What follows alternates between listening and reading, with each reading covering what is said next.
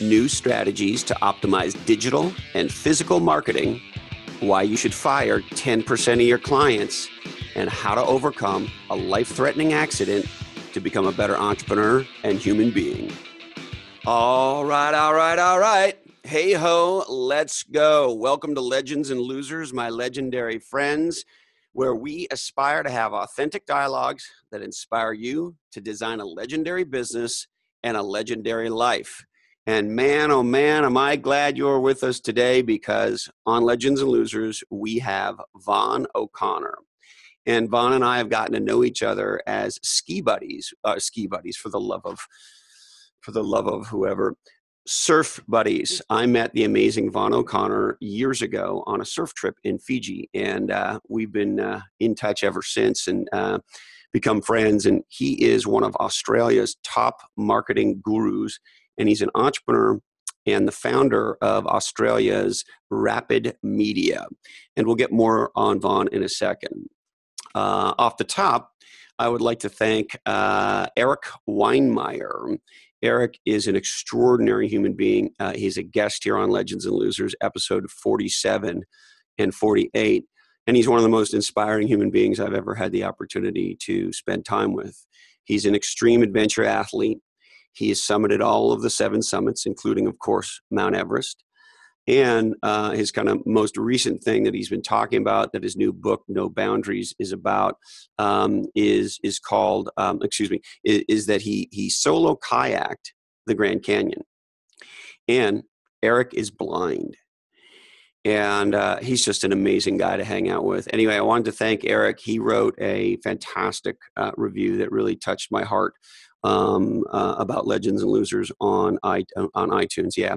So Eric, thank you so much. Most importantly, thank you for being a guest on Legendary and Losery. And most importantly, thank you for your incredible work of your foundation and being the awesome inspiration that you are, Eric Weinmeier. Now, I have to say a little something more about this celebrity actor named Matthew McConaughey. I don't really know who this guy is. I found out a little bit more about him. He seems like a very cool guy. He was in a movie called The Lincoln Lawyer, and I guess he's been in a whole bunch of other things. I don't really keep track of this world. And he's also in some very weird Lincoln Continental ads. I don't know if you've seen those, but that's what I remember him for. But anyway, he's a very cool dude. And I guess one of the things he's famous for, and this recently came to my attention, is his expression, all right. And I'm not quite sure how I landed on all right, but I can guarantee you it had nothing to do with Matthew, because I didn't really know who he was when I first started to say it, and I sure didn't know he said that. And Nancy Summers and I have been sort of playing with Matthew on Twitter. He's not playing with us, at least not as of yet. But I have challenged him, and I challenge him again here on Legends and Losers, to an all right off. And Matthew, if you're willing to come on Legends and Losers, I also want to let you know that we will help you raise money for your nonprofit. So this is the part I really want to tell you about. He's selling these all right t-shirts, and he's selling them to raise money for a foundation he started with his wife called Just Keep Livin' with no G Foundation at jklivin.org. And he and his wife Camilla started this, and they are dedicated to empowering high school students by providing them with the tools to lead active lives and make healthy choices for a better future. So, all right. That's a great charity. Awesome that you're doing that with your spouse, Matthew. And we wish you well with the charity. And the gloves are off, buddy. It's time for you to come on Legends and Losers and do an all right off. Now, my buddy Vaughan O'Connor is originally from Australia's world-famous Tasmania. Now, I don't know about you, but when I was a kid, I thought Tasmania was I didn't even know it was a place, because I knew it, of course, from the Tasmanian Devil. So I as a kid, you don't know why things are named what they're named, but I can remember being maybe a young teenager when I found out Tasmania is actually a place. And you'll hear Vaughan is very proud of his roots in Tasmania. And I have other Tasmanian friends. So not only do I collect legendary Australians, I seem to have a handful of legendary Tasmanian Australians in my life, which is really fun. Vaughan is the founder and managing director of Rapid Media in New South Wales, Australia. And Rapid Media has become one of the most preeminent marketing firms in the country. And Vaughan is one of the most preeminent Australian thought leaders in marketing. He also happens to be one of the warmest guys I've ever met. I met Vaughan on a surf trip, as I mentioned. And at the time, I was really struggling with my surfing. Surfing, particularly in the first couple of years for me, was very, very hard. I was not natural at it, and I failed miserably over and over and over again. And for whatever reason, on this surf trip, you go away to do something like this. And of course, in this case, I wanted to surf really well, have a good time, hang out with my buddies, both in the water and out of the water. And I just kind of had a meltdown with my surfing. All my mechanics fell apart, and I was feeling pretty depressed about it.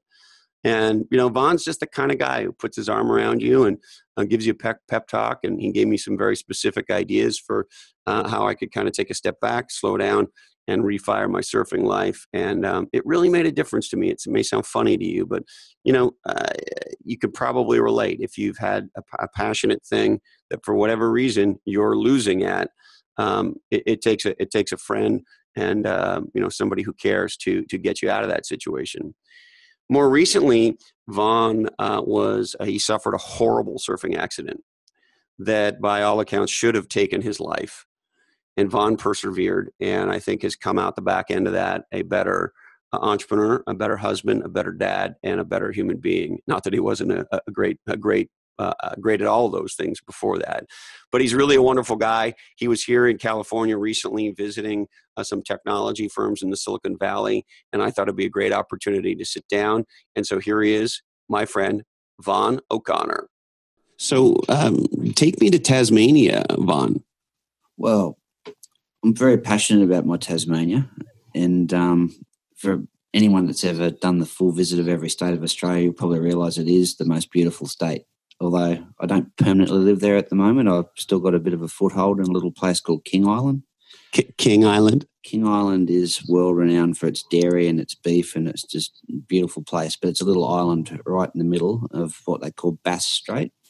And Bass Strait's smack bang in the middle of Victoria and Tasmania. So wild sort of ocean area, but just an absolute pristine little microclimate in the middle. But what's the climate like? Look, it gets a little bit windy from time to time, but that brings up the waves. And it's very similar to probably what you're experiencing right here in Santa Cruz. So beautiful weather in the mid 70s a lot of the time Celsius. That'll test me because I'm a. All right, well, give it to me in Fahrenheit is what I just said. Yeah. What is it in Celsius? Well, look, generally summer get to about 25 and probably up to as high as 30, and then winter can dive below 10, but very rarely gets much below that.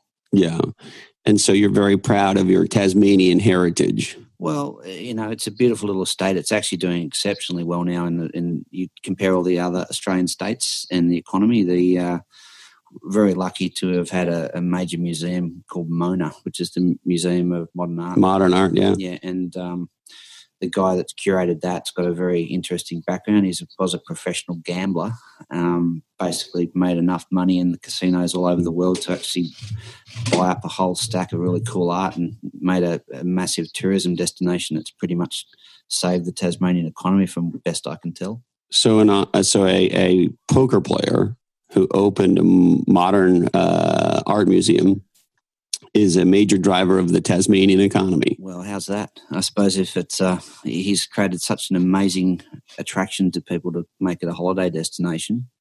Wow. What kind of art is in this museum? Well, Chris, it's a bit confronting. There is a whole wall of vaginas. What? It sounds a bit out there, but they're basically one of the major pieces that people look at. And it's not probably the place to take your children to, but they've actually cast a wall of a myriad of different vaginas. When you say cast a wall, what do you mean cast a wall of vaginas? They've actually molded. They've actually had a number of people actually donate their time to have their... You mean actual ladies donated their, I love the way you say that, donated their time to have a molding made of their privates? Yes, exactly that. And then it's all up there one by one next to each other on a wall. You got to ask, how many vaginas are we talking about here? Well, I haven't actually visually seen the vaginas. I've only heard about it. So you haven't been yet? I haven't been yet, but I'm actually very thankful that Mona... Now, please, for anyone to think that it's just all about that, it's not. They've got some amazing other modern art, but the whole thing is meant to be a little bit confronting, take you out of your comfort zone, but people are flying from all over the world to see this. And that just proves of how attractive vaginas can be, I guess. Oh, God. And when did you know you wanted to be an entrepreneur, Vaughan? Well, look, I was a little bit lucky because I got a tap on the shoulder from my father. My father had a health scare. He basically had a grade 5 malignant melanoma, and he's one of the luckiest guys in the world to be still walking around now. But I was only 12. And they told him he wasn't going to live, is that right? I got told he had about 6 weeks. And you were 12, and how old was your dad? He would have been 38 at the time. Look, Dad just refused to give up, but he also got very lucky. There was an amazing medical facility called the Peter MacCallum clinic in Melbourne, and they're cancer specialists, and they actually pumped him up on some miracle trial drug, and then he did everything else health-wise he could do to turn it around and just refused to leave us as a family. And, like, he's my absolute hero. Your dad's your hero? Yeah. Like, he was my best man at my wedding. How cool is that? And why is your dad your hero, Vaughan? Look, I think Dad's always been one of those parents that takes it very importantly to say, I want you to learn all the mistakes I've made early, and I basically want you to still have your own personality and flourish, but he's not backwards in coming forward. So when He's not backwards in coming forwards. What does that mean? It's an Australian term to say if you have something to say it, don't hold back. It's funny, my grandfather, Jack, used to have a very similar, I think he said, don't move backwards when you're moving forwards or something like that. So look, Dad pretty much prompted me to jump early and to what's that word that everyone uses now, the buzzword, fail fast. Yeah. So look, he worked for somebody else who he's still very good friends with, a great man called Warren von Bibra. Warren and Dad parted ways about 3 years after Dad's illness. Dad just decided, managing 100+ staff probably was not what he wanted to do after going through the illness, but he jumped out and started his own business, and Mum and Dad have done quite well with their own. What kind of business is it, Vaughan? They're in the auto game. So to be honest, it was a delight as a kid who loves cars to be around that. We were always doing up cars. And we got to talk about you and cars, and you and your dad and cars, but you have some pretty fucking cool cars. I've got a few I like. Yeah. But look, Dad said to me, after probably jumping out in his early 40s, mid-40s to do his own thing, he said to me, look, you shouldn't wait. You shouldn't actually go. 2 or 3 years out of university is enough for you to work for someone else, and then you need to actually get out and do your own thing. Whatever mistakes you'll make, you'll if you can get it all out of your system by the time you're 30 or 40, you're in good stead. And so your dad really pushed you to go out on your own and to be an entrepreneur. Oh, look, I just wanted to be like the puppy dog following around the master. Like, I pretty much said I want to finish school and come back. And I always worked with Dad at the car yard anytime I could. So I was the cleaner, the car detailer, the lunch boy. I'd do any job I could be to be there. How old were you when you first started working in your dad's auto business? Look, he made up a job. He was pretty clever. He basically decided I wouldn't be off with my mates doing anything I shouldn't be doing if I was working. So school holidays, probably around that sort of 12, 13 years of age. 13? 13. He'd put me on the broom in the middle of, where do all your autumn leaves fall? Is it fall? Or? Yeah. Our autumn leaves here in this part of California are September, October, and by November they're starting to fall on the ground for sure. Yeah, so we'd get that around school holidays in March, April kind of period. Which is your fall. Yeah, and terrible job, but for 8 hours he'd put me on a broom and I wasn't allowed to have one leaf showing in the car yard. So the whole thing's lined with trees with falling leaves. But that was his way of saying, you earn your $20 a day, but I kept to keep an eye on you. At what age, Vaughan? Oh, I think that was 12 or 13. Yeah. So working very, very early. But you were even entrepreneurial before that, were you not? Well, the same business was very good to me. They actually gave me one whole wall of their car yard for my little surfboard business. So I used to sell new and second-hand surfboards at a young age. There was a legendary shaper in Australia called Jim Banks, and I saved up all my money from raking leaves.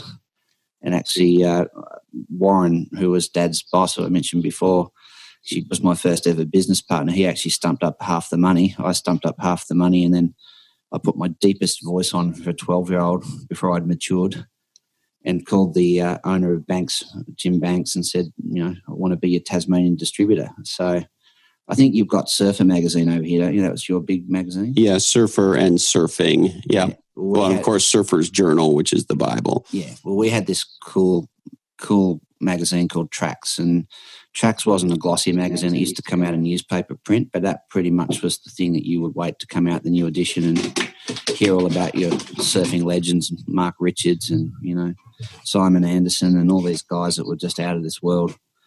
And, I reckon it was the proudest day of my life when I basically got the newspaper of the Tracks magazine arrived, and down the bottom of the Banks surfboards ad, there was Tasmanian distributor Vaughan O'Connor.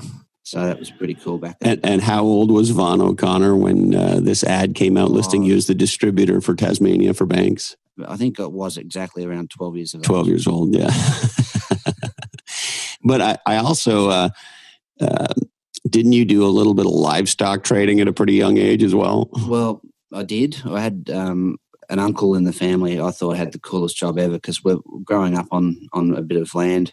We're always around animals and livestock, and and part of it was you get used to it as a kid. There's the sheep come, the sheep go, the cattle are there for a while, then the cattle go.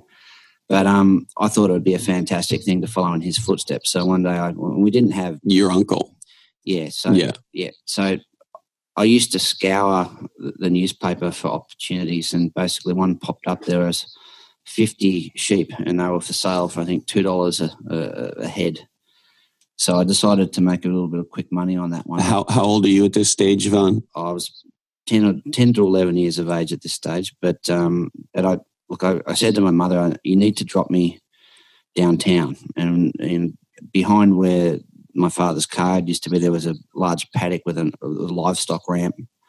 So basically I had the sheep turn up on a semi-trailer, herded them off into the paddock, said to the trailer driver. And your parents didn't know this was happening, I assume? I think my mother finally twigged to what I was up to once she was there, and there was a offloading of livestock. So I just want to paint the picture for me. This is at your dad's car dealership, is that right? It was one of them, but it was a little bit more of a rural spot, and it basically had a vacant paddock that could probably hold like a livestock trading yard at the back of it. But your parents did not know 50 head of sheep were showing up at your dad's place. No, not at all. And obviously the issue then was I didn't have the cash on me. I had to wait for the purchaser to turn up. So it was that first time I had that knot in my throat going. So wait a minute. I just want to make sure. Is this deal really going to happen? Your parents have no idea. 50 head of sheep show up. The seller is there wanting his money. The seller hadn't even arrived at this stage. The seller, yes. The seller is there saying, hey, where's my money? Did the seller know you were a 10-year-old kid? Had no idea. No idea. But basically, so I just said to him, look, can you come back in half an hour? I'll give you your money in half an hour. And then the buyer turned up and pretty much I loaded the sheep on. He passed out. How did you as a 10-year-old, Vaughan, convince the seller to go fuck off for half an hour so that you could wait for the buyer to show up? I think he just realised at that point he'd already offloaded the sheep and he didn't want to put them back on. So it was better to wait for half an hour than to work out. But I think that knot that you get in your stomach on a deal, a little bit of nervous tension, that was probably that feeling got embedded at that point in time. And what, is your dad there when this is happening, or your mom there? He had no idea. So I got a little bit of a talking to when I got home. Okay, so your parents aren't there. You're handling this all by yourself. Well, I think my dad quietly was quite proud after the fact, because when I've turned zero into 150 quick dollars, because the seller price was $5 per head, the buy price was $2. So there's a $3 spread. That's it. That's it. Those are healthy margins for a 10-year-old. That was a lot of video games back in the day. I love it. I love it. And I'm curious because you started in the auto business with your dad after you were a successful sheep trader at 10. Why didn't you just stay in the auto business? Look, I would have. I pretty much got told I wasn't allowed to before I went off to university, and I had to do something different. So your dad, even though he wanted you to be an entrepreneur, he didn't want you to be in his business. I think he found, and probably put into perspective, at this stage, he was going through the situation of dealing with his own health issues, also sort of assessing things, being out doing his own thing. And look, he just wanted a skill set. He wanted us to actually go out and actually learn something a bit different. My brother was an amazingly gifted athlete. So he was playing your equivalent of NFL gridiron over here. He was playing Australian rules football at the top level. So, and then that's a gnarly sport, Australian rules football, isn't it? It's good fun to play. Because it's sort of is this fair? I mean, I've seen it. I don't really know what's going on because I don't really know what I'm watching, but it sort of looks like if rugby and American football had a baby. Is that? Yeah, look, I mean, it's become a lot faster. They've changed the rules quite a bit. They keep a free-flowing game with it. But it's full contact and they don't wear any protection, right? No. But I love the way you say that. Like, well, we're Australians. We don't need all those pads for pussies and things, right? Yeah, we'll deal with our injuries later. Hey, speaking of injuries, what does it feel like to break your pelvis? Oh, look, it's a big story. Do you want to hear it?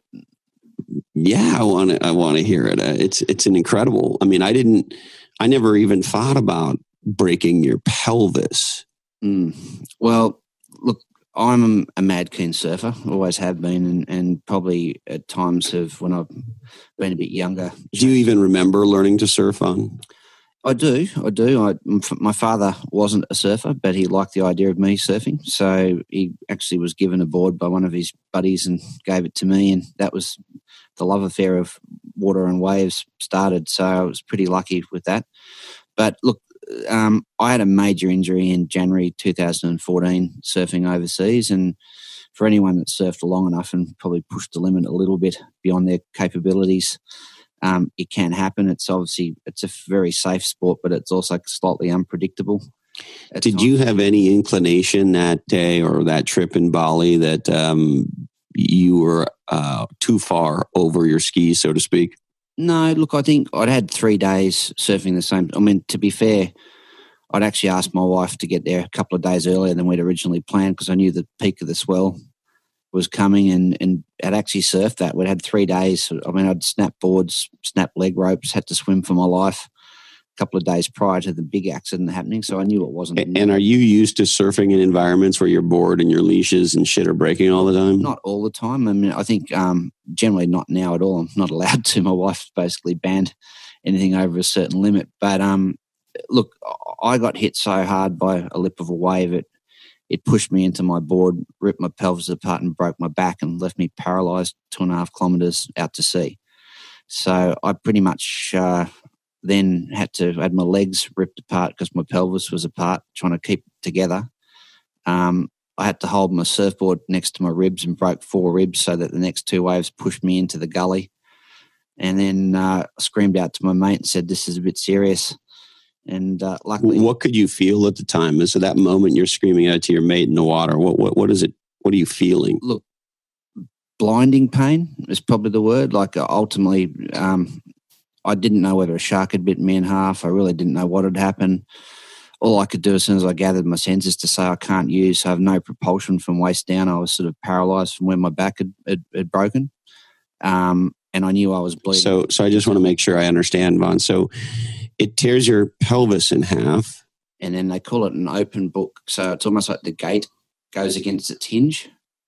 I see. So the gate being the pelvis. Part of the one side of the pelvis pulls away so violently that it actually cracks your sacrum in the back of your hip where it joins, like the gate going against its hinge. Son of a bitch. And that ends up breaking your lower back, your sacrum. It cracks your sacrum in half. So the removal of the pelvis from the wall of your body, so to speak, the back of your body where it connects, tears it. So your pelvis got torn from your spine. Look, and is that fair? Is that what happened? Well, the pelvis is at the front, so it's a little bit. Yeah. So look, technically, you're completely split in half from the front, which is not the nicest of, especially when you're in giant waves and in an unpredictable. And the waves are 2 to 3 times overhead. That's right. So 20-something foot waves if you measure them from the base. Yeah. Look, if any of my Australian friends would hear me say 20 foot, I'd deny it. But it's probably in our scale 8 to 10 to 12. Yeah, on the face. Yeah. Yeah, which would be a modest way of measuring it, right? But if you were to take it from the top of the lip to the bottom of the wave about at its 3 peak. times of overhead high for anyone that doesn't surf. Yeah, and you being... I'm 6 foot. Yeah, so there are some serious waves at a very serious break, and you're not in much water, right? It was very shallow. Like it hit me in I was about 1.5 meters underwater at the time, trying to actually duck under the wave, and the lip unpredictably fell on top of me, and that was it. But look, lucky enough, I basically got into past that point out the back where I would have just been taken away in the current because I. So are you paddling yourself out past where the waves are breaking, or how do you get from the danger zone, the impact zone, to safety? I just had to hold. I had no way of lying on the board because my back was broken, so I had to just grip onto it and hold it as tight as I could, knowing that if I let go of it, I had nothing to float me. And your leash has been torn off at this point, so you cannot let go of that board. Well, basically, I just knew if I let go, I die. And then I got through, and then it was the next challenge, which was we had like at least 1 kilometre of water to get back across with an outgoing tide. And I said to my mate Craig, can you take your leash off and paddle? I have to hold the leash in my hands. And it was almost like a giant boat anchor sideways on a surfboard rather than on the proper way. And we just had to tell stories and basically try to keep me from going into shock. And yeah, look, the pain at the time. And so you're holding on to his leash while he's paddling you back to shore. That's as the tide is coming out, dragging him back out to sea. Good job for him. Lucky he's a fit guy, and obviously I was a bit like in the carriage going, "Yeah, mule, hurry! I'm not going to make it." So it was. So when you say to one of your buddies, "Hey, I'm dying over here," yeah. Well, not to be melodramatic, I think people have had injuries, and I got to the hospital, and there was a bit of a funny story that it took 12 little Indonesian men to lift me up because I'm not the smallest of humans. You weigh about 240-ish. Yeah. So. It took 12 Indonesian guys to get you out of the water. They had to lift me on a St. Regis sunbed that was out the front of the resort that was watching all this unfold. And then I had to be face down. I couldn't lie on my back because it was just excruciating. And like even to get to that point, I was sort of lucky to make it. But I got to hospital. They wanted to actually delicately take off my expensive Hurley board shorts, so I think I'd invested in, and I just said cut them off. Just the pain, just bring the morphine, bring it on. But I had 15 minutes worth of blood left in my circulatory system from internal bleeding before I went into cardiac arrest. Did you see any blood in the water at all? No, it was all internal, but I turned into like a giant bruised banana the next day. So your body was swelling like crazy? Pretty much from knees to stomach 2 days later, a bit like when you bruise your knee or your elbow and it turns purple. So from your knees to your belly button is sort of exploding like a crazy bruise might. Yeah, and look. What about? I mean, I hate to ask you about this, but what about your man bits? Well, lucky for Mr. and Mrs. O'Connor, I sort of dodged a major bullet on that one. So I'm now the very proud father of 4 beautiful babies, and yeah, we've had one of them since the. So we don't need to go into that too much. We're all good. But it's got to be scary because your man bits were damaged, were they not? Look, when you have an open pelvic fracture, that's exactly the spot that everything pivots off. So, luckily the skillful surgeon managed to actually stick me back together again, and it all was in the right spot and it all worked. So, but there was a few nervous moments talking to the urologist about whether or not I was actually going to be a man still. Wow. So you almost became a hermaphrodite. Oh, I think at the time I actually said to a few people, I've been told I will possibly not walk again, never surf again, and I only really had one concern: was can I be romantic with my wife still? As a man, that's where we go. It's like, well, I might be able to give up surfing, but this other thing, I don't know. But look, luckily I've got some amazing medical professionals that help me out. But it's quite a medical journey because in the beginning, you're in a hospital in Bali, right? And I have to say, whatever you've heard about medical care overseas in Indonesia, I couldn't have been more looked after. We went to it's called the BIMC International Hospital in Nusa Dua. It was the one that the Australian government had donated to Bali after the terrible Bali bombings. So the Australian government donated a bunch of money to build a world-class hospital. Yeah.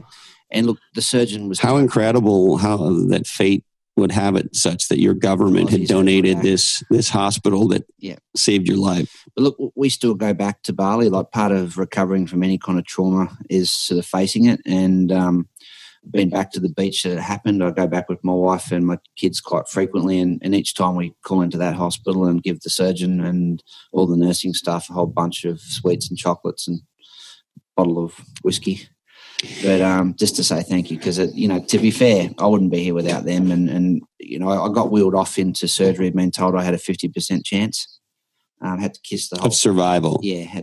I was in pretty rough shape, and they brought me back. And look, luckily, one complication from the accident was I had a hematoma the size of an orange that they didn't get to. And basically... Where was that hematoma? Right next to my bladder in my stomach.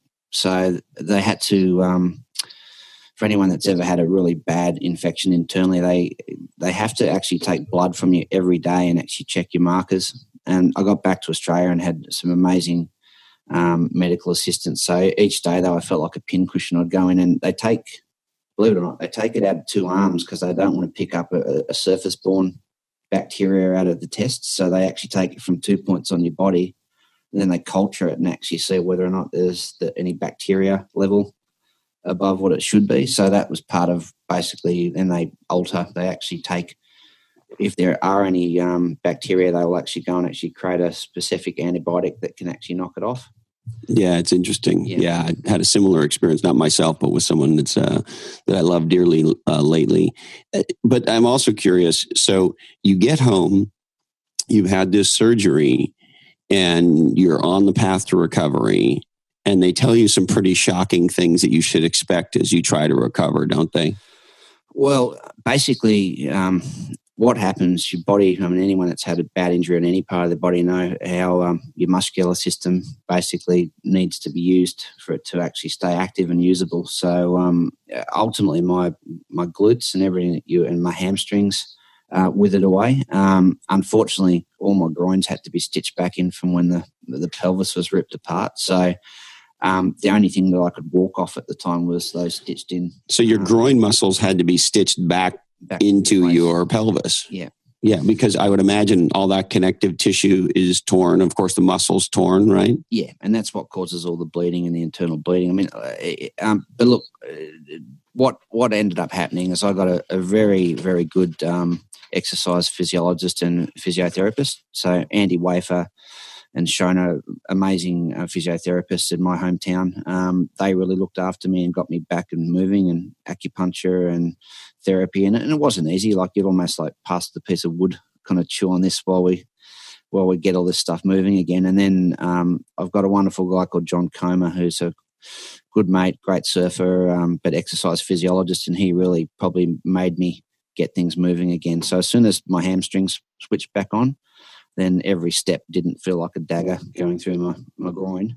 So what was it like though then, Vaughan, when they come to you, you're far into your recovery, right? 4 months in. 4 months in, and they say, hey, Vaughan, there's a problem and we got to go back into your pelvis. Well, look, they were routinely, I suppose this is the thing about a great surgeon as opposed to a good one. So I wasn't just released to say good luck with your recovery. I was made to go and get x-rays every couple of months and every 6 weeks. And unfortunately, I got probably the worst phone call I could get and told, well, good that you've just started to learn to walk again, but basically, unfortunately, you've cracked one of the 16 screws and 2 plates that are in there keeping it all together. So it's got to come out. And at the time, I could feel something was wrong. Like I'd sit down in the wrong spot, and all of a sudden, it felt like somebody had jammed a screwdriver into me. But that was the broken screw. Because it was literally the screw. So I had an amazing surgeon in Brisbane called Cameron Cook, and Cameron basically is like the Mr. Wolf of Pulp Fiction when it comes to surgeons. He's the guy that fixes everyone else's problems.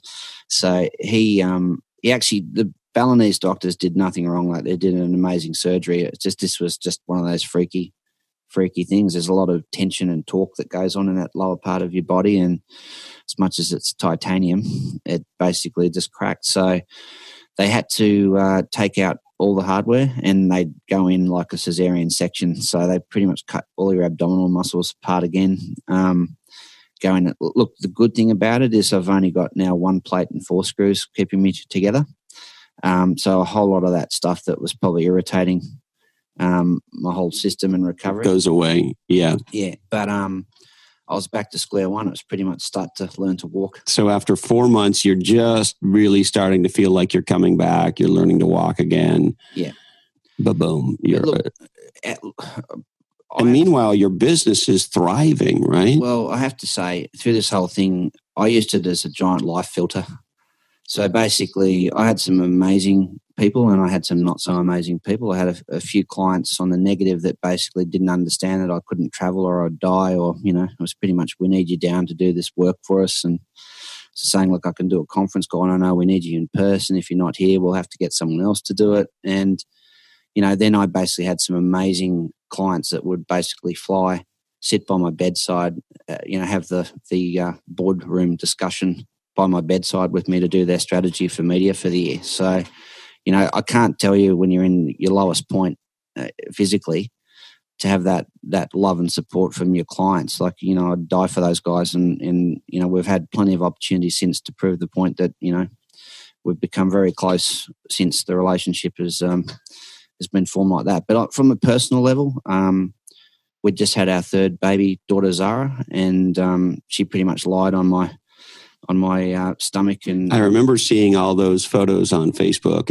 and you wrote some really touching things about how horrible it was to have the accident, but at the same time to have this beautiful baby crawling all over you. Yeah, look, I suppose I did a bit of research up front, and one of the issues with the injury is that it's not like you've pulled a hamstring and they've got blood flow in a muscle that gets all the goodies back to fix it. In that area, there's low blood flow, and basically it takes a long time to recover and to get over it. And a lot of people get hooked on painkillers trying to get through that because it's not very pleasant. But a lot of the research showed at the time that for people that weren't healing, they'd actually inject something to stir up the inflammation to actually try to prompt the healing response.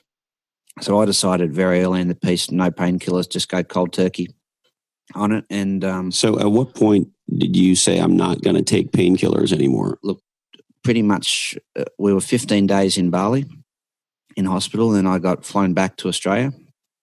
2 weeks after I got back into the country, I pretty much said, that's it, no more Panadol. I wouldn't even have a Panadol.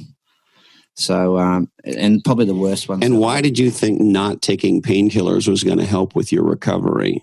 Look, I suppose I just decided that my body's telling me where I need to either be careful of moving, or basically it's telling me that's where I need to send the actual the assistance to. So ultimately, if I'm masking that with ibuprofens and with anti-inflammatories and the like, all it's going to do is actually prevent my recovery from going fast. So learn to deal a little bit with the pain. But that's a hard thing, as somebody who has experienced a lot of physical pain from sports activities myself. Nothing at this level, by the way, but many injuries and breaks and being in critical situations where you get hurt. And then I have an ongoing condition that fires, right, where my muscles can trigger, and I have a horrible cramping, and so I'm on this epilepsy drug to control my nervous system to not irritate my muscles. Anyway, long story longer, I know exactly what it's like to be in that what feels like a very critical situation, Vaughan, and then in A, tremendous amount of pain, and B, you're in a situation where bad things can happen if you don't get out of that situation. And so I guess what I'm saying is I can understand how the combination of adrenaline and pain can get you through a high intensity type situation, like when you were originally in the water and Craig had to get you out. The one that is maybe a little harder for me to understand is, when you're experiencing that pain, you're home, you're in your bedroom, and there's a surge of pain for whatever reason. You get to that place where in your mind, you think, I literally can't take any more of this pain. What did you do in those situations where your body is absolutely howling and yet you decided you don't want to take painkillers? I'm a bit of a music fan. I love my certain bands and I suppose it's my meditation to a point rather than going into a chant. So, yeah, love my Pearl Jam, love a number of other bands, love our AC/DC back home in Australia. And I gotta love AC/DC. I think they're the Ramones of heavy metal. Yeah. So music was it for me. I'd pretty much put the headphones on and I'd just go to that place. And so you'd turn on Pearl Jam and AC/DC loud when you were in pain, or? Well, as loud as my wife would allow, but usually the headphones would be sent up by courier up to the upstairs bedroom pretty quickly. And so if you want to listen to that. And did you do, I know when I'm in pain, I've been taught a whole bunch of breathing techniques. Yeah, absolutely. Did that help? Did that as well. So, yeah, look, I think one thing with surfing, if you're surfing bigger waves, you actually can go through quite a few techniques to get your breathing up and to get oxygen into your body. And, look, that definitely helped. But I think beyond that, some people actually switch their head off. And for me, from the moment, like the day after I'd had the accident and got out of recovery from the surgery in Bali, I was back on the emails, back talking to clients, back talking to staff. I needed the world to know I wasn't dead and basically I wasn't going anywhere. So I think to occupy your mind and actually find that space as well helps with pain. Like I think a lot of people that just sit there and dwell in their pain and suffering are their own worst enemy for that, The other thing I love about your mindset, and I know this because I know you did not entertain the thought that this was the new normal or some permanent change in your life. Like when the doctor said to you, hey, Vaughan, you're probably not going to walk. And by definition, you're not going to surf. What did you say in your head? No bloody way, probably, in typical Aussie fashion. But it's too big an important part of my life. And I think I have some people go, why would you put yourself back in a position where that could happen again? I've never looked at it like that. I've looked at it and as soon as my surgeon said, you should be strong enough, you are strong enough, I looked at it. I mean, one of the difficult things was I mentioned before, being cut open like a cesarean section. I have so much having that happen twice. You're the only man I know that's had 2 cesarean sections. But the respect I have for every lady on the planet that's had to have one. Well, and you didn't even have to deliver a baby. I know. You just had to have the surgery. Yeah, but look, that itself was probably the biggest challenge getting back on a surfboard, lying flat. And I think you take it for granted. You from the moment you learn to walk as a toddler to the point that you actually lose all those muscles that connect everything up downstairs. I mean, it's moving this way, it's moving that way. Like and even just to put your shoes on, it's all these things that you just take for granted. That's all your body consciousness and all that time that gives you the ability to step from one side to the other side quickly. But like anything, if you move, you have to move through the pain point. Like, I think a lot of people go, oh, that's painful, I'm not going to move through it. You know, you don't get better from a major injury and get all your range of movement back unless you push through that scar tissue, push through the pain. And that, look, it's a great, for me, it's actually helped me with my work as well. You know, when things get tough, and I mean, I've read quite a bit lately, and it comes back to successful people and their ability to have grit and determination. You know, and if you line up 3 people that have got every chance the same and they've got everything else researched well and funded well and whatever, it comes down to grit. Like, if you want to beat your competition, you need to grit down, and you actually have to work harder for longer. You know, you have to work smarter for longer. And for me, that's something that going to any kind of physical pain teaches you if you can overcome it. There's not much you can't do if you're prepared to educate yourself, to basically educate those around you and motivate them and move forward. But so many of us are crushed by our setbacks, are crushed by our losses. And certainly, you know, here's what I love about what you've achieved here, Vaughan. You had the perfect excuse, right? If you had said, hey, fuck it, I'm going to live myself in a wheelchair and I'm going to be addicted to opiates and I'm not really going to be able to walk and I'm not really going to be able to surf and I'm going to make the whole world kind of revolve around me and I'm just going to be this invalid. There's not a person in the world that would have argued with you about that. And you could have been you could have spent the rest of your life as the recipient of a massive amount of sympathy. I think that's for people that make that decision. They've actually given into themselves, and ultimately, first, if you can control your own mind and your own expectations of your recovery, whatever that means, whether it's a drug addiction, whether it's an injury, whether it's a major personal setback and a breakup of a relationship, or anything like that. If you can first ground zero things and accept the reality of today, like I have a big belief that you have about 1 or 2 days shock to your system going, oh, this is going to set me back. I had all these other things planned, right? Now, you'll feel sorry for yourself for all the things you're about to miss out on, right? But people that actually get past adversity very quickly they'll write a list, right? And they'll go, what are all the things that I can still do myself, even now with my handicap or my disability? And then they'll actually get pretty good at delegating everything else that they can't do. Right. And at that point, once you define that list, your recovery starts. Up until the point you're still wallowing in self-pity and you haven't actually looked up from your hospital bed to get on with it. But the big challenge then is realizing there's all this stuff on that list that I probably shouldn't have been doing myself anyway. Let me keep that space open when I recover and actually put that into things like my kids, my wife, my staff, my friends. You know, So are you a different CEO now than you were before your accident? Look, I think I'm harder but kinder. Say more about that. Well, I think ultimately I don't want to waste time.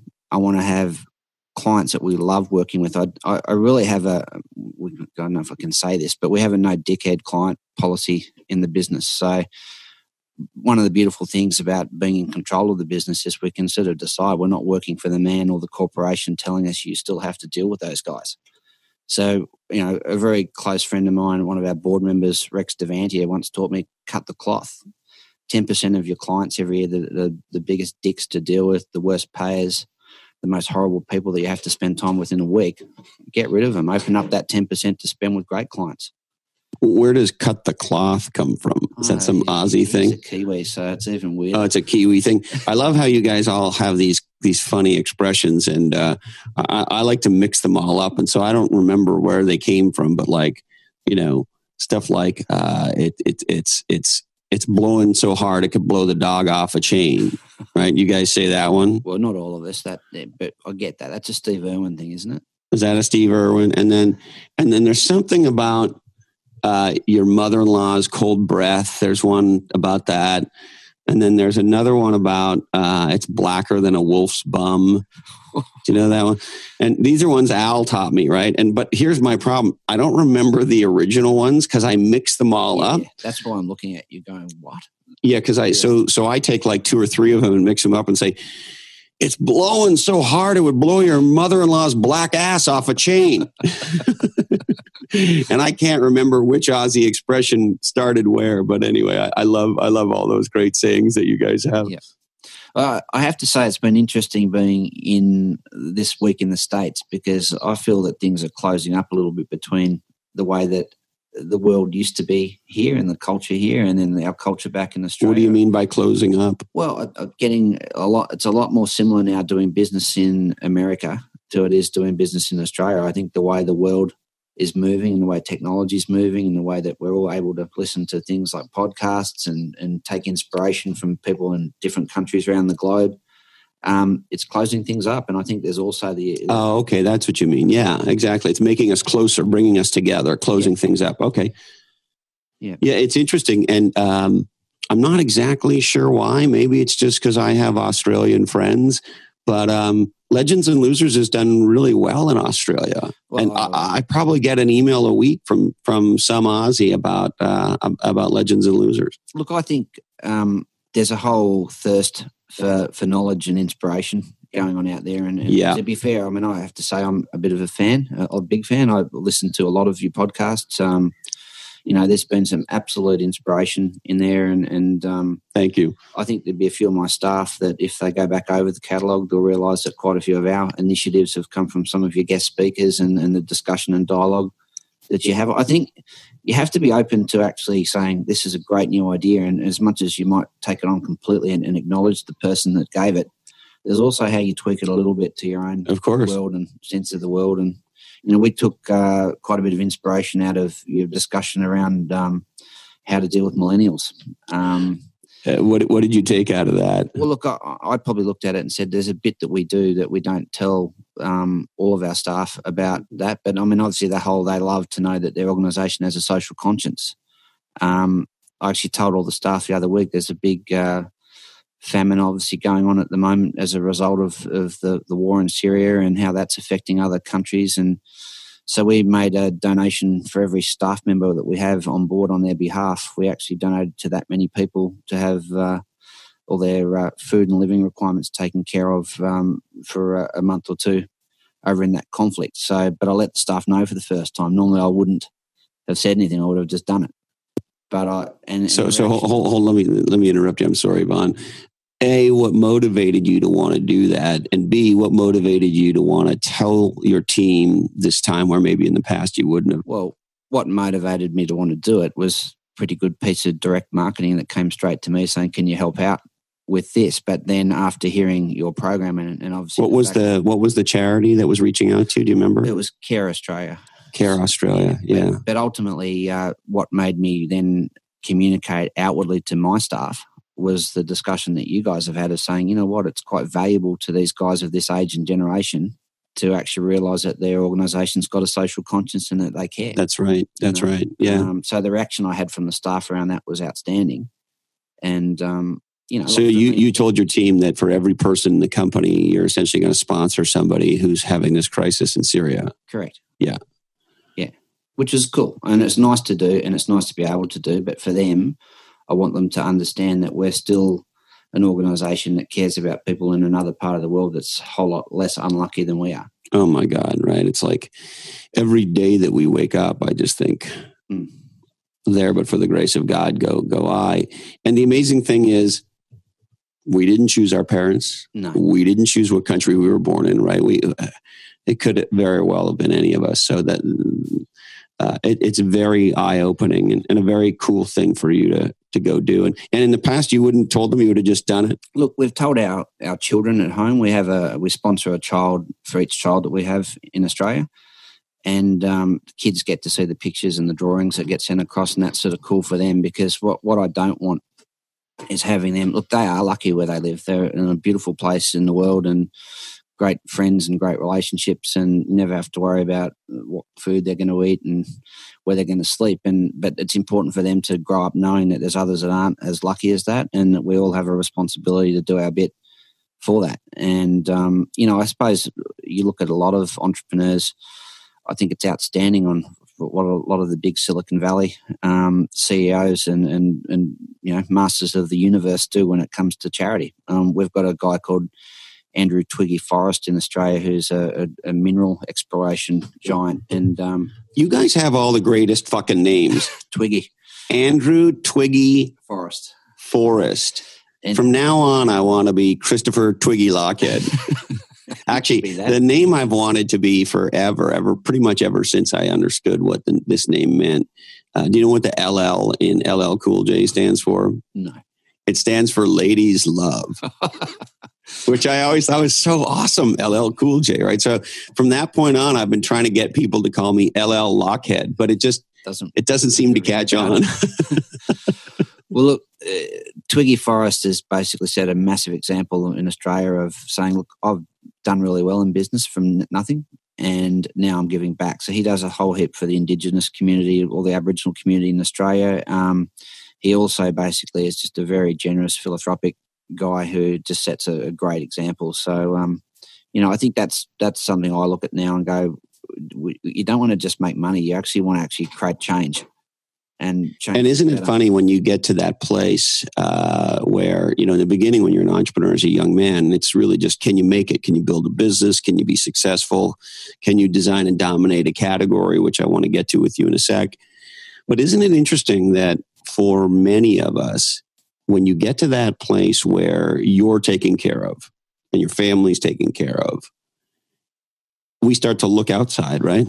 Yeah, and look, I've got a little pet project at the moment that I'm working on. And look, I think you've got to take it steps that you can do at the time and do well, but nothing like the great man I've just been talking about before. But I've got my home state, Tasmania, is a little bit like how cold the water can be here in winter. It's if you don't have a wetsuit, you don't surf. And unfortunately, for a lot of underprivileged kids and families that probably aren't as stable as what I was lucky enough to grow up in, there's not the money and there's not the parenting going on to actually get them into a sport like surfing. So I'm lucky enough to work with a lot of the biggest surf brands in Australia, and one of them, Billabong, are working with me at the moment. But we've got a program going. Isn't I hate to interrupt you, but isn't Billabong a great name? It is.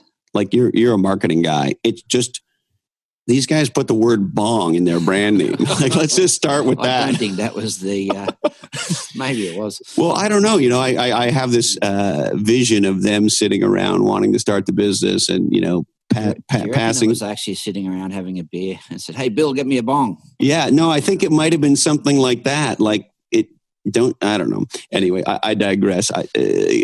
So keep talking. So I'll tell you what we're doing. So basically we've got 15 under 14-year-old girls and 15 boys, same age. And what we're actually doing is going to roll this out in the next couple of months.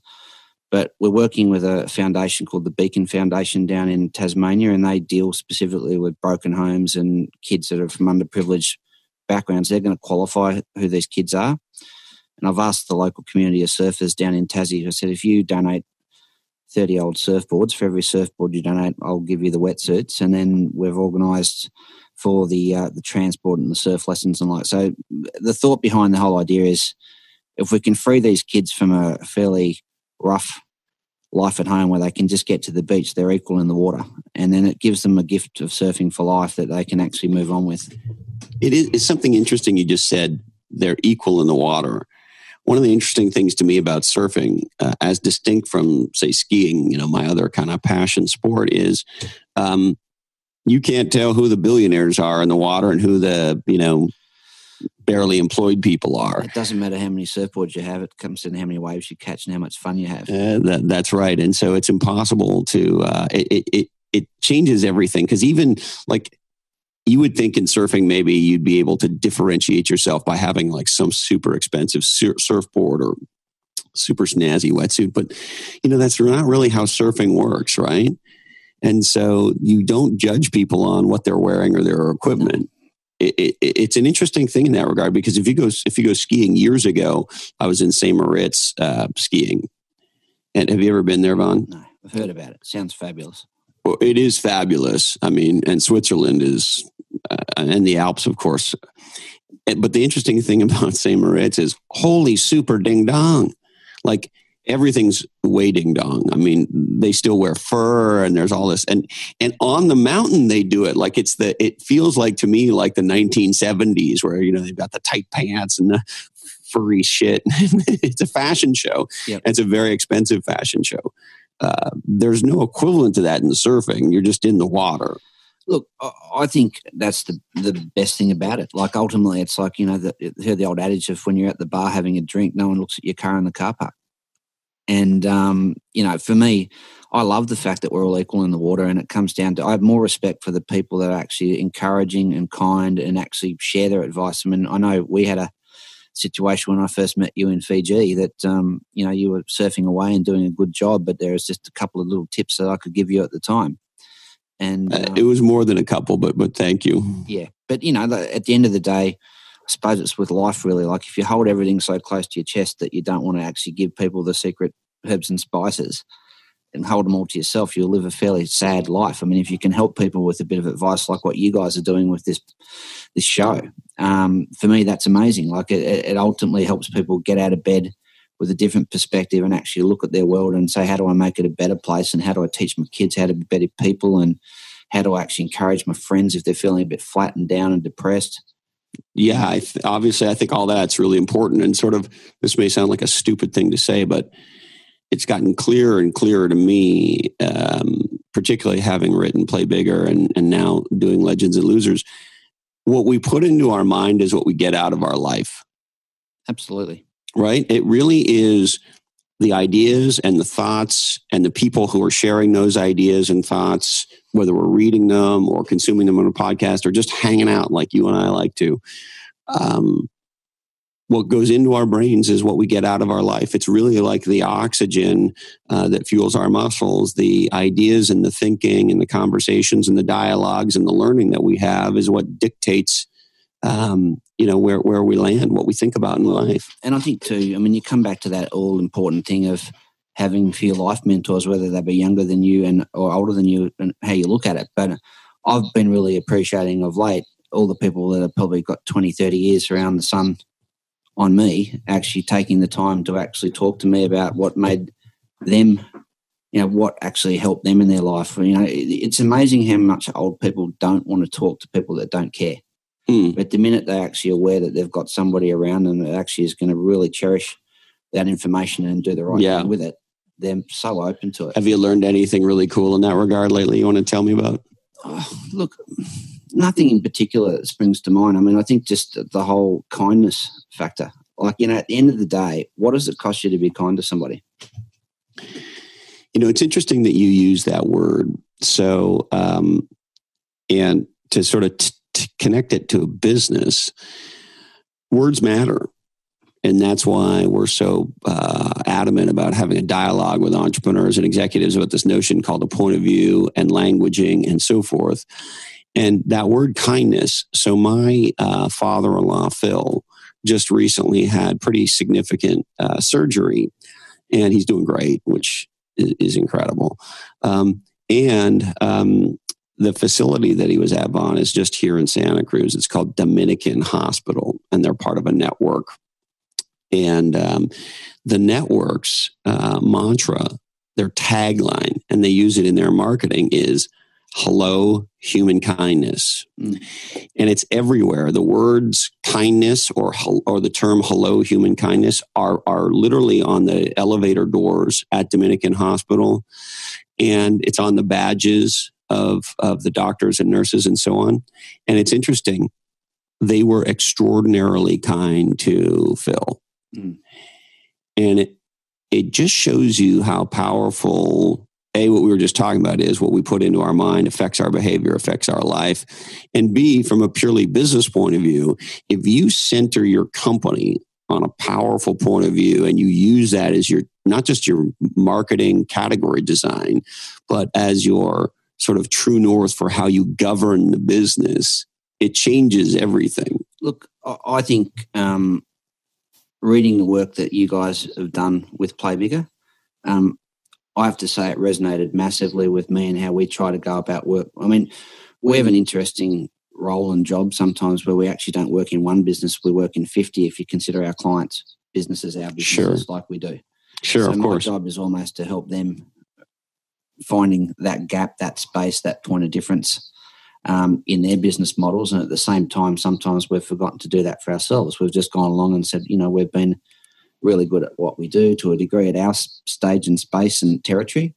But I got very motivated after I read your book and, I looked at the whole category design thing and actually said, you know what, there's a gap in our model at the moment, the media strategy and media buying space. I believe we should be doing a whole lot more in terms of using information science and actually gathering the data and interpreting it quickly and actually aligning the business and the like. So we've actually created what we believe is a new way of doing things, and we've called that informatic communication investment. Informatic communication investment. That's right. And what's informatic communication investment about, Vaughan? Well, it's all about basically, first of all, actually diagnosing statistically what has worked. So doing a back fetch for a number of You mean years. We don't want to just have a bullshit opinion-based discussion about what's working in marketing? Well, I think to be fair, the decision-making structure has been about let's get the smartest person in the room, let them tell us what strategy we should define. And to me, regardless of how good you are at doing that, it's still not how the process should be. The process should be, how do you actually analyze all of this data that you've got that's actually very valuable, but bring it back in a way that you can then actually make some decisions from it. So, and when you say data, you mean data about what's working and what's not working in your marketing. Is that fair to say? It really comes back to saying to a client straight up, what's your data capture? Do you actually capture your sales data or your interactions with customers and where they are? What software do you use? What systems do you use? How do you do that? And part of that answer. But you sound like an IT guy. I mean, you're a marketing guy. You're an advertising guy. Well, I suppose I'm burning our boat at the shore saying we need to do that now. We shouldn't be doing it the old way. We should actually be putting... And look, I've been working very closely with a great university in Australia called Bond University on a program. We're actually funding a PhD student in the informatics department at the moment to work specifically on this project with us. We've already created our model for backfetch, and we're actually improving that. And I've been here in Silicon Valley in the last week working with a great company in terms of, they've got some very, I think, progressive ideas, and they've got some great technology that ultimately I could have spent years trying to formulate something even similar and not have got close. But we've had a good collaboration, and we're going to be joining forces a little bit with them. So at a high level today, Vaughan, how do you think about the interplay between the creative side of marketing and advertising, the media buying side, because you were one of the first boutique agencies in Australia to combine those two, right? Which is pretty differentiated even to this day. Yep.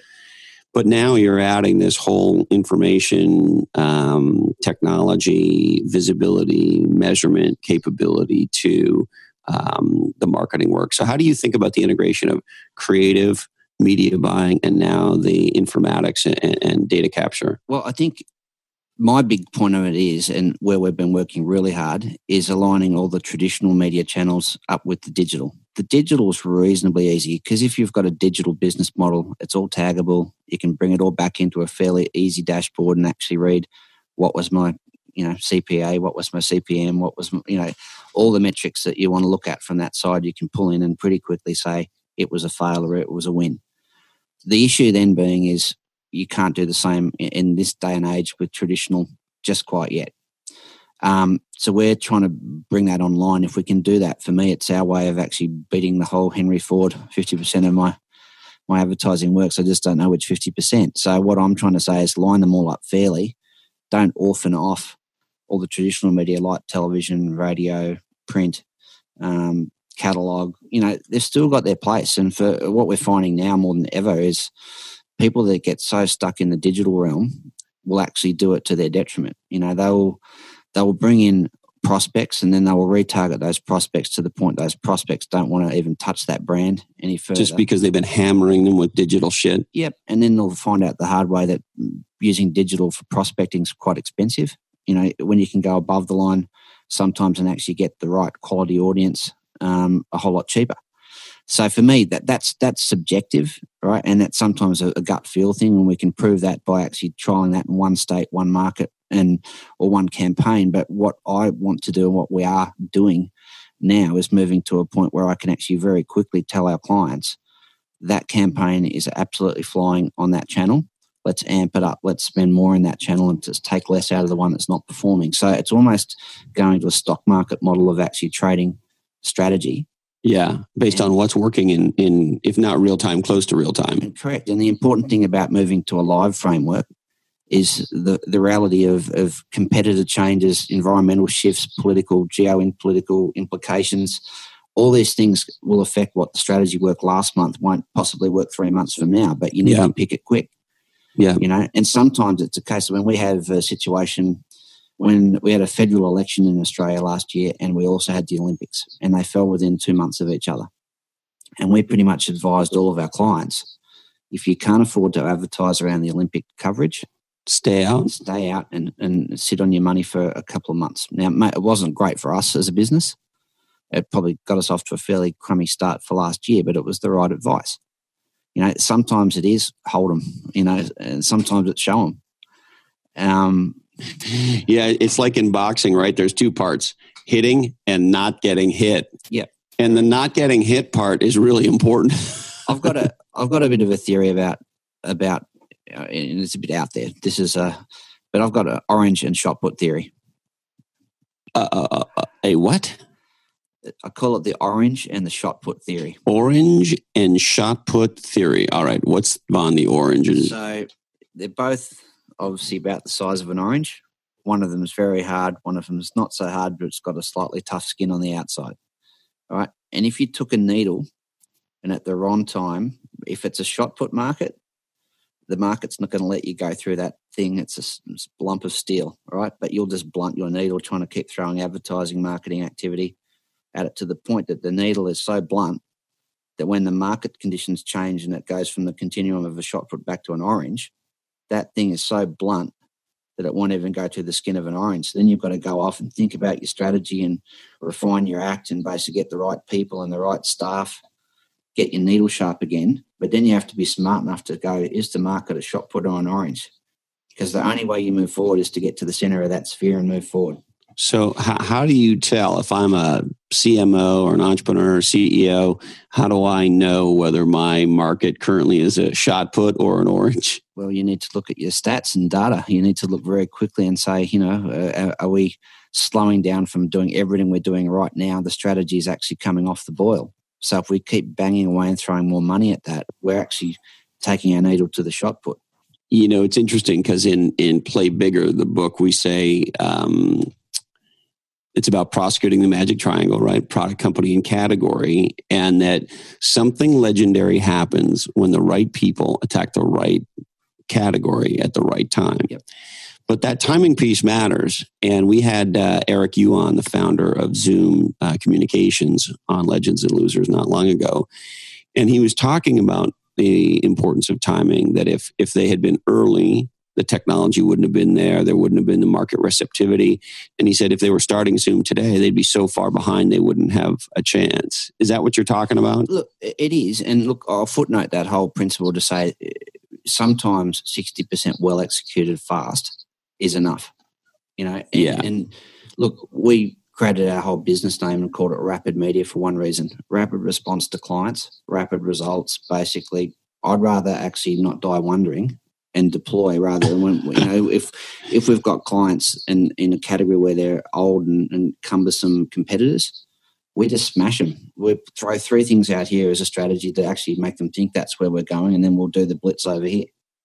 And how, particularly as you now think about category design, how do you think about differentiating yourself and designing your own category for Rapid Media against your competitors? Well, look, to be fair, I'm 2 years into the process of having a head around informatic communications investment. So as far as I'm concerned, there is no so much focus on Rapid Media anymore. There's the focus of actually leading this category in this direction. Right? Yeah. I want to make media buying something that used to happen. I want to actually make informatic communications investment what we should be doing. Interesting.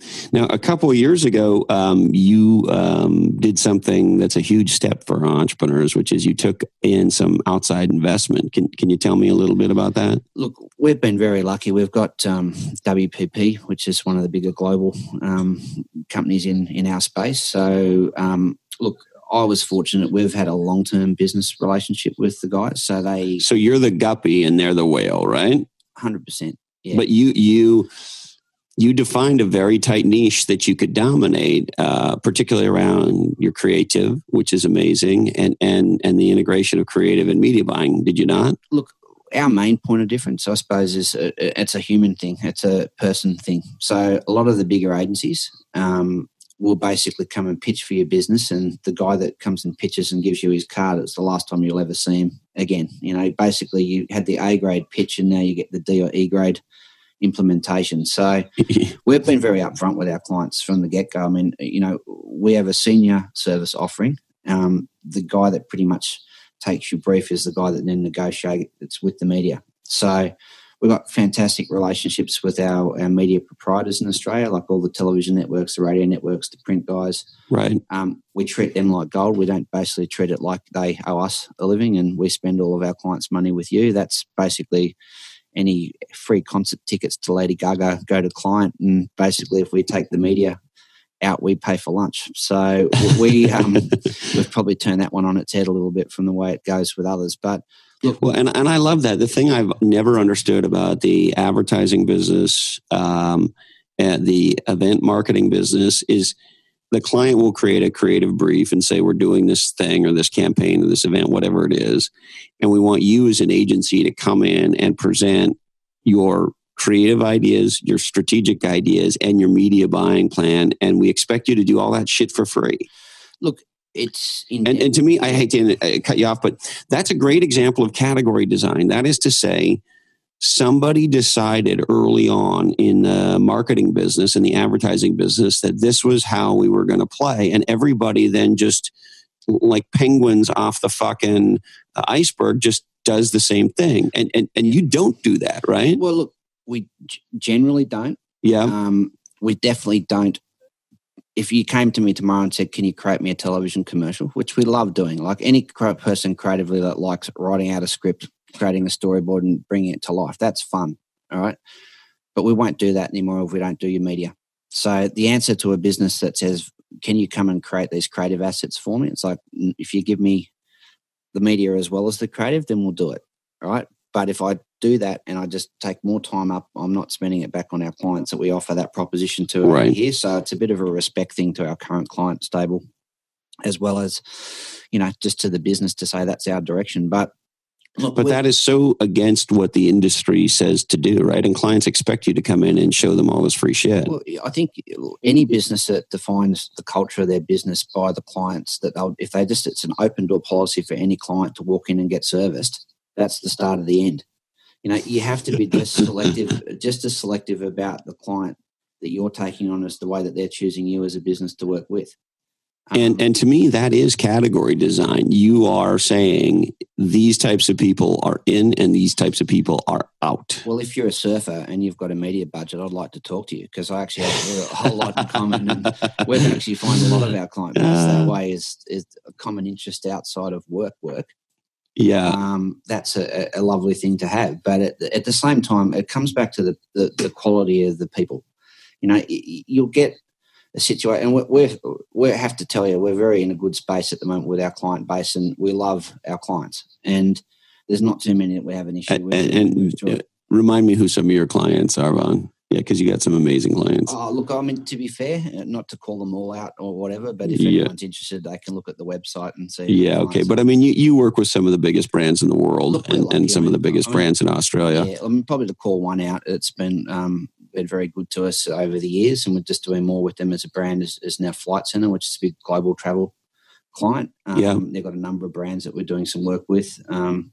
Look, we absolutely love our clients. At the end of the day, they are the one that pay the bills, keep the lights on, do whatever else, but we're having fun doing it with them. And look, I think my new direction for the business and what my team's grasping onto is what we're doing with informatic communication investment. That's a massive upgrade for every one of our clients and for anyone else that comes on board. I mean, to put proper strategy. And I suppose, look, everyone's buzzwording the whole machine learning and AI thing, right? The reality is, if you can actually take a job that a human would take a week to do and do it in half an hour and actually come up with a real actionable insight and a recommendation, that's got to be a good thing, especially if you're dealing with, on behalf of your clients, if their competitors have got nothing like that.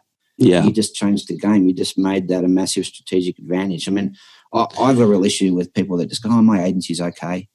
Yeah. I just go, well, if you're going to think like that, why didn't you think about putting the best boxer into the actual ring for you?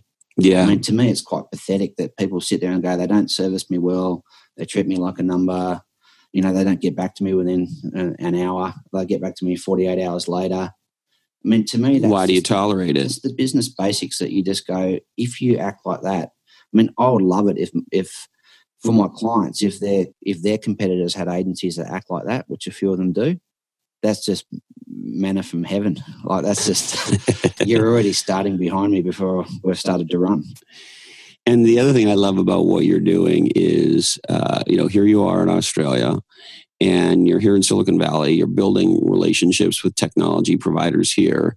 And from a category design point of view, you essentially are telling software and technology companies in Silicon Valley how they fit inside your category design, as opposed to what normally happens if you're a dealer or a reseller or a consultancy or an agency and you're partnered with a technology firm. They sort of say, well, this is the vision for the category and you play in our ecosystem.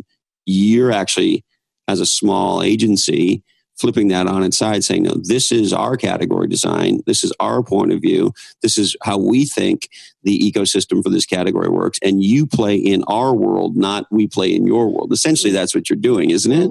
In a much more humble fashion, I would hope. I mean, we've worked for 2 years and put a lot of work into what we believe is a great direction. And to be fair, the guys I met this week, I think they've done a lot more investment into what they're doing, and they're very, very smart guys and lovely people. But I pretty much am happy to say to them, take everything I've learned over here and all these thoughts from this angle, and basically, if you can get benefit out of that, then let's do it. So, for me, and you and I talked a little bit about that when Dennis Boyle was on Legends and Losers with his wife Peggy Burke. One of the things Dennis was talking about at IDEO is how IDEO just continuously has given away their intellectual property, their intellectual capital. Well, why do you think that's a good idea for Rapid Media? It's only a bad idea if you don't think you're going to not have another better idea. But look, without... I honestly believe that you should always keep moving forward, and you should keep thinking that there needs to be another evolution moving forward. And that's part of, I suppose, if you want to create a category from what you guys have taught me, that's the basic principle of it. I mean, you're actually, as the category leader, you have a responsibility to actually evolve. And you need to keep looking at your weaknesses, and you need to actually look at it and go, how could I do that better? And look, part of that sometimes is the compromise of saying, it's not an ego to actually say somebody else is so far more advanced with this technology that I need to make a relationship there and actually work with these people, because that's going to get me from point A to point B for my clients a whole lot quicker. I mean, for me, make a better system, make a better model, implement it, get the results. To me, that's the holy grail. That's the promise I'm promising every one of my clients. Right. And I suppose it gets back to that point. If your agencies can be horrible things, right? They seem to be like this oracle of tell me everything I should know about my business, right? That's not what we do. What we should be doing is actually bringing great ideas to the table and actually analysing briefs and actually coming back with a better response than the next guy could ever come back with that suits the business at the time. And if you can actually create a tool and a process and a system, and look, we're going to give our clients the same view on this technology that we have. Once they buy into the actual whole informatic communication investment idea, I'm not sitting there saying, well, only I can drive that for you and I want to get paid so much to do it. I'm actually saying, hey, awesome, now you're actually buying into this. Now we can do some really cool things together. Like, we can look at things and say, let's try something completely wacky as a activation over here. And, if it then fires up on the numbers and shows that was the gold, then we do more of that. If it's a case of going back to a strategy that was done by Ogilvy many, many moons ago, and it's still brilliant because it was brilliant then, and it's brilliant. God bless David Ogilvy. Yeah. And look, I love all his work, and I think he's been the godfather of my industry, and he has been for me. And Ogilvy on Advertising is one of the most important books I ever read. Yeah, but for me, it's about in your own life personally, and about in your business life. I mean, who wants to work for somebody that's not thinking through what's the next step for? I mean, I can tell you right now, there's lots of other companies that have a much better stocked fridge and employee benefits than us. But I hope I'm quite inspiring. Sometimes you mean you didn't build a Disney World for your employees to hang out at? I find that a bit crazy sometimes. Like at the end of the day, and I get it that competition's tough. You've got to give these millennials what they want. They want their Twinkies and their and their craft beer in the work fridge. But for me, it's like, guys, let me give you the real carrot. You can share in the success of this, and I'm going to be generous with you if we can make this work. And ultimately, what would an employer really want? Greater take-home pay, greater career progression, or basically all the benefits of a fully stocked fridge. Yeah, and work on great stuff, right? Yeah. So, Vaughan, you're also a deeply committed husband and dad. What does it mean to you to be a husband and a dad? Look, easy to answer. It's the most important aspect of my life. I absolutely love my wife, Katrina, and we're blessed to have 4 beautiful children. So I've got Oliver, my 10-year-old boy. I've got Anastasia, my 8-year-old daughter. Little Zara is 3, and we call her the Tornado. She's your 3-year-old is the Tornado. She's the Tornado, and then we've got Coco Rose. It's our beautiful little 6-month-old baby girl. So you have 4 under the age of 10. Mm. What's that like, Vaughan? Look, it's probably the most beautiful thing ever.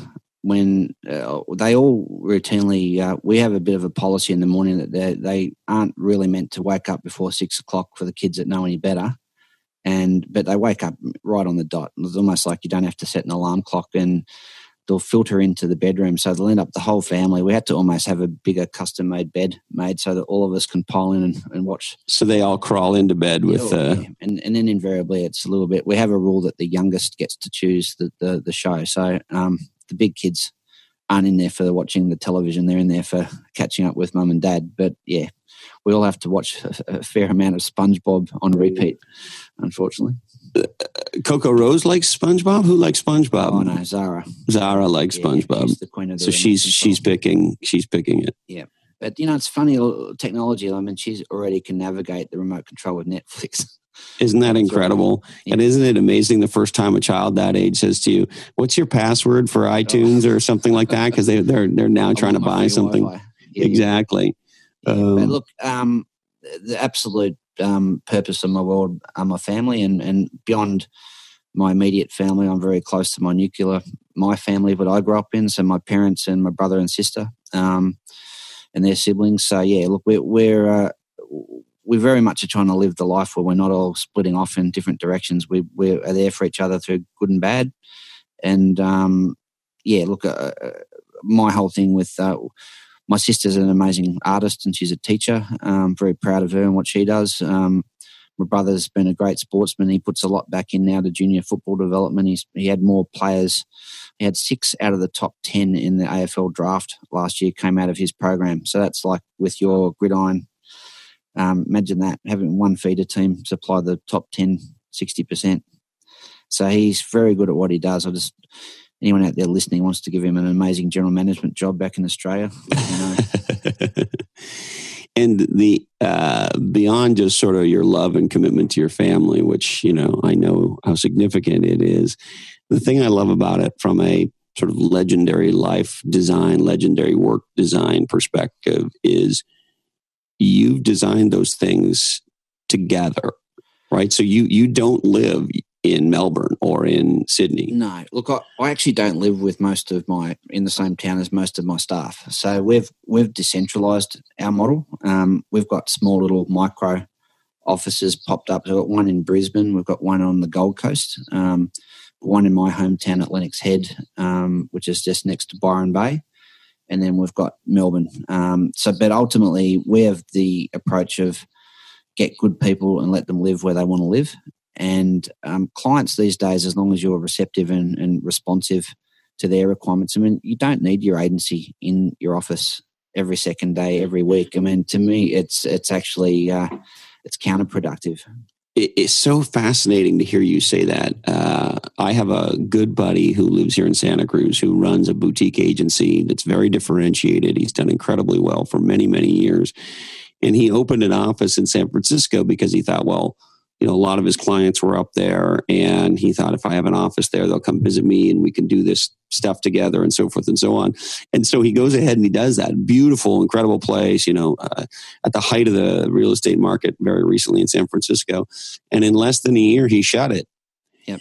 And the reason he shut it is exactly the point you're on. He said, it was beautiful and we had a few people come every once in a while, but the reality is nobody wants to come. The clients are too busy doing their thing. And to your point, the employees can work from anywhere. Well, I look, even flipping it the coin the other way, I mean, part of our most important work we do with clients is actually having a proper sit-down 1 or 2 day session with them where we go through their business, understand their objectives, understand everything that makes their world tick. And doing that in their environment's horrible. You've got their assistants coming in, you have something happen in the finance department and key people have to leave the room. So look, we purposely built our new office at Lennox Head right on the ocean, pretty much with a state-of-the-art conferencing boardroom set up in there. So we actually offer to fly our clients up for strategy on us. It's 15 minutes from the airport. It's a 2-hour flight from Melbourne and 1-hour flight from Sydney. It's just the perfect environment to actually sit down and have their head out of their world, working on their business. So that whole adage of working on your business rather than in it, yeah, you need to create that paradigm, and sometimes the best thing to do is just offer to pay, to get them out of their own conference room or their own office. Yeah, but getting back to that life balance thing too. I mean, for me, I don't want to be living with my family 2 days out of every 7. So for me, if my clients are happy to fly to us another 2 of those days, and I've basically bridged the gap where I'm only away every second week. And look, my and what I love.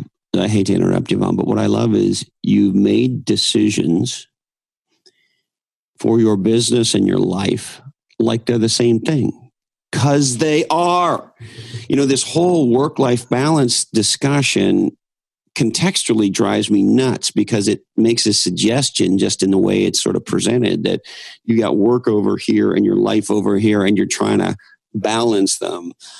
And what I've experienced is the most legendary people I know say, who am I? What do I want to do in life? What's the difference I can make? What's the problem I can solve? What's the fun I want to have? What are the things I want to achieve, et cetera? And then they design their life and their business in that context, because your motivations for Rapid Media are the same as your motivations in your life, right? And so, yeah, and sorry to interrupt there, but the adage of your staff and your children, they're very similar to me. Ultimately, I want to care for my staff the same feelings in terms of seeing them go forward and actually develop, whether that's with us or whether that's beyond us.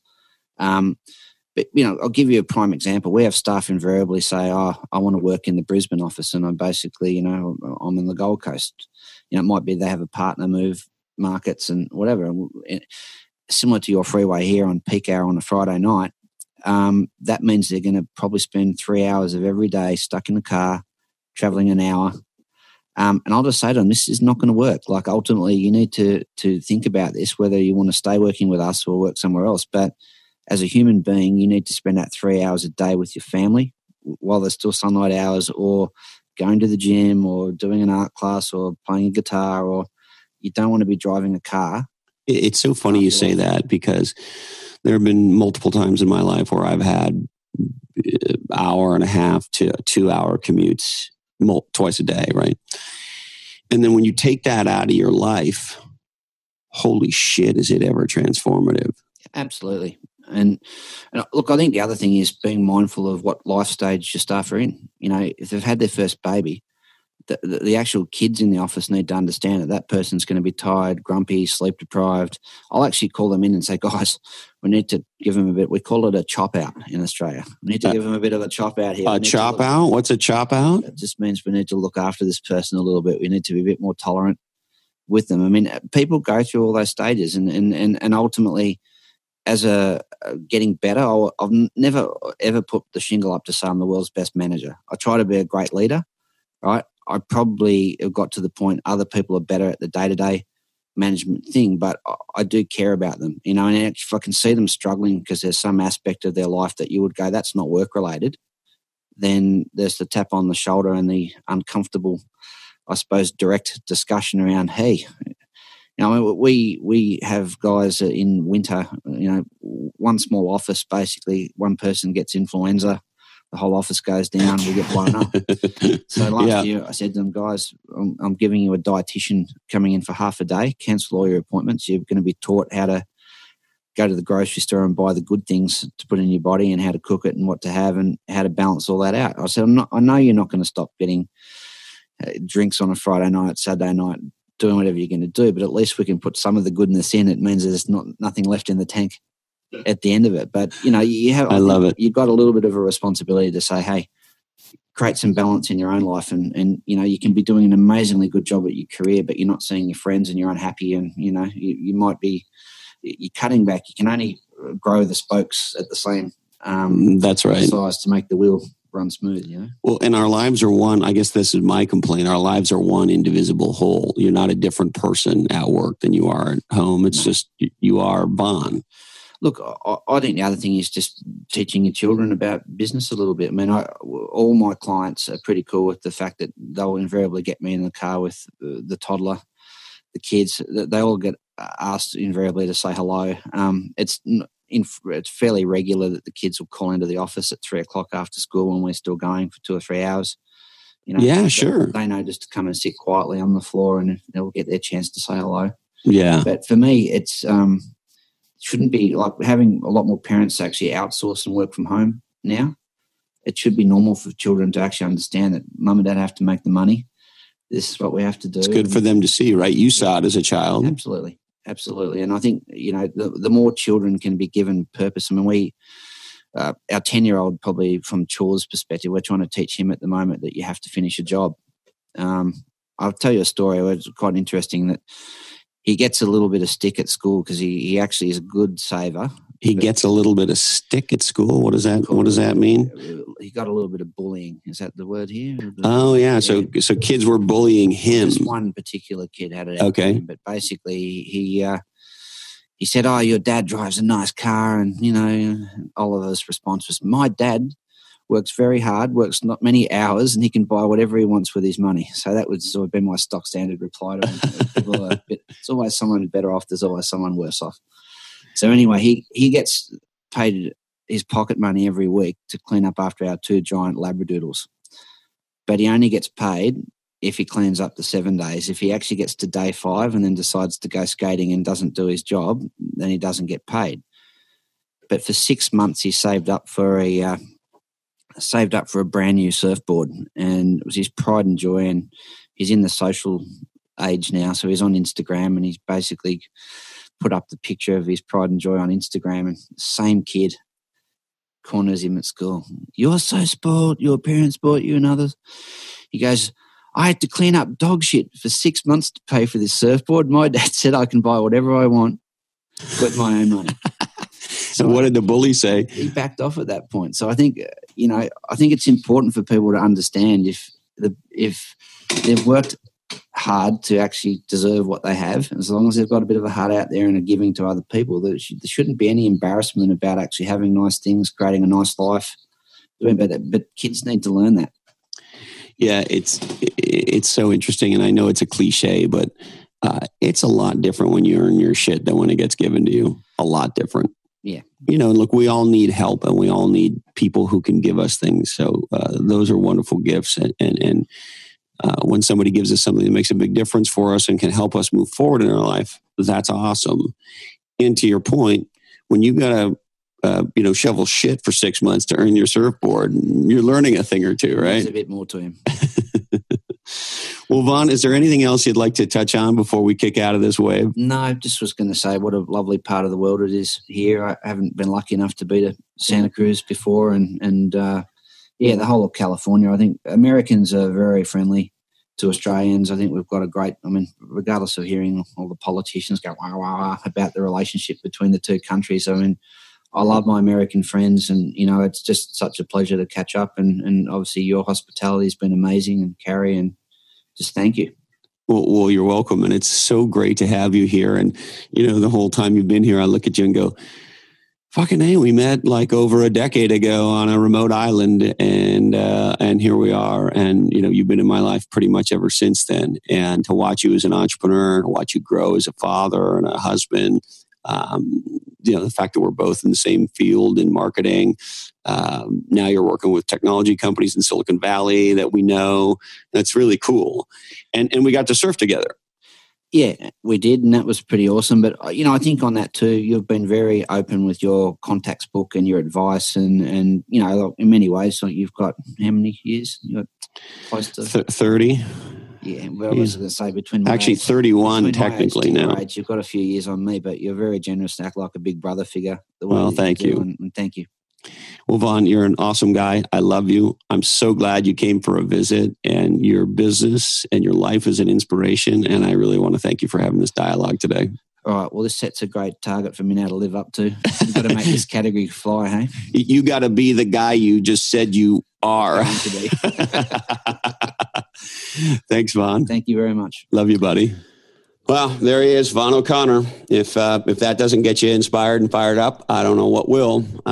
If there's somebody in your life who you think would love this episode, why not share it with them? Well, there he is, Vaughan O'Connor. If that doesn't get you inspired and fired up, I don't know what will. If there's somebody in your life who you think would love this episode, why not share it with them right now? Speaking of right now, I'd like to share with you 3 legendary events that I am privileged to be participating in no particular order, on September 6th in San Francisco from 5:30 to 8:30 p.m. in the Dog Patch with my good friends at Wildcat Ventures, one of the thought leaders in venture capital in Silicon Valley.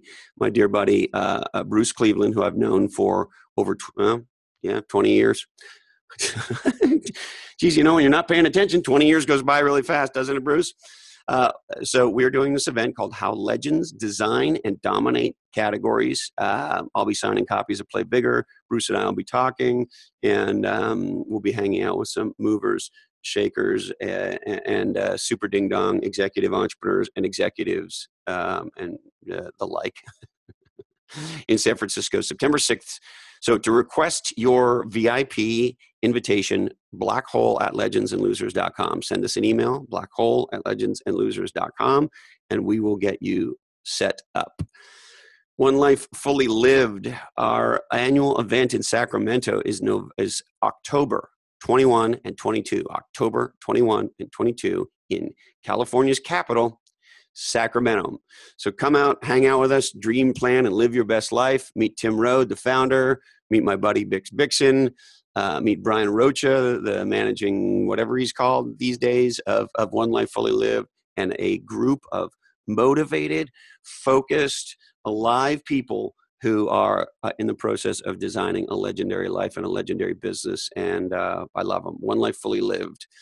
And also, my good friends at NetSuite have invited me to go on the road with them to help incite, inspire, motivate, educate, and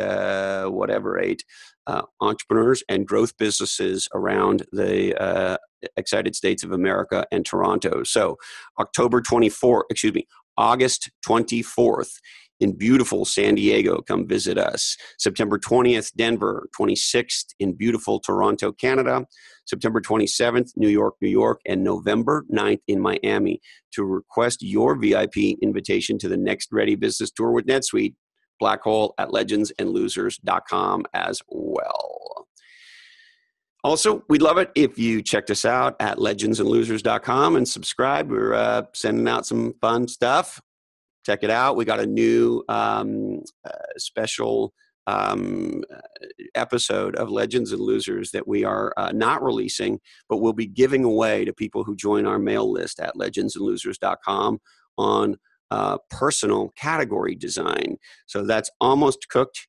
If you join our mail list, you'll get a note about that when it comes out, and it will only be available to legendsandlosers.com subscribers. Soon coming. a fun episode that Matt Johnson, the producer of Legends and Losers, and I did together on how you can develop a legendary category for yourself that'll work with your personal brand. All right. We would like to thank Equity Directory, connecting startups with the talent and resources they need to build a legendary business. HarperCollins Instant Classic, Play Bigger, help pirates, dreamers, and innovators create and dominate markets. NetSuite, #1 in cloud ERP. Come out and see us. OneLifeFullyLived.org. Dream, plan, and live your best life. October, Sacramento. Spiro, the sales app for salespeople and sales managers who like to make money. Our friends, including Vaughan at Rapid Media in beautiful Australia at rapidmedia.com.au. Pursuing Results, the producers of legendary podcasts, and this one. Our good friends at Interview Valet, podcast interview marketing. Get on some podcasts and get some business done. The amazing book by Ray Wong, our friend and guest. This is a must-read called Disrupting Digital Business. An awesome podcast to check out, Unbreakable Mind, with our friend and guest, the legendary Navy SEAL, founder of SEALFIT, Mark Devine. Tahoe Truckee Homes, we make your Tahoe dreams come true. And Doctors Without Borders, you make a donation and we make a difference with the most at-risk people on planet Earth. Doctors Without Borders, or MSF. We would like to remind you that this oddcast is the sole property of the Legends and Losers Oddcast Network. All rights remain disturbed, and we would love it if you shared the shit out of it. In the event of a water landing, Legends and Losers can be used as a flotation device. Objects in mirrors may appear larger and sometimes smaller than they actually are, so pay attention to your mirrors. This oddcast was produced in a studio that absolutely contained nuts. It is never tested on GMOs. Listen to David Bowie. Johnny Cash was right. Support your local marketing guru. And in the event of a 4-hour erection, call somebody who likes you. Thank you, Candy Dandy. And hey, Colin, this oddcast really ties the room together, doesn't it? Our deepest apologies today go out to Greg Clark, CEO of Symantec. Sorry, Greg, we just ran out of time for you. That's it, friends. Be legendary, and we'll see you soon on another episode of Legends and Losers.